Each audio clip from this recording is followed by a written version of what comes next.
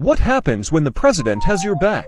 For much of American history, the position of postmaster was a patronage position within the gift of the President of the United States. Minnie Cox was the first African-American postmaster of the state of Mississippi, appointed postmaster of Indianola by President Benjamin Harrison in 1891, and reappointed to the position by President William McKinley in 1897. By all accounts, she was a popular postmaster. However, a white man, the brother-in-law of Indianola's mayor, began petitioning President Teddy Roosevelt for the position.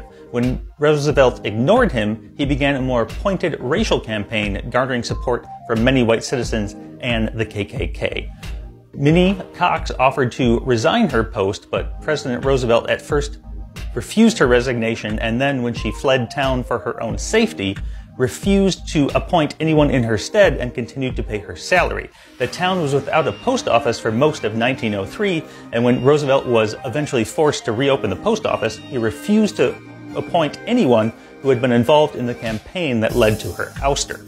Minnie Cox would go on to found one of the first African-American banks in the state, as well as one of the first African-American life insurance companies in the state of Mississippi.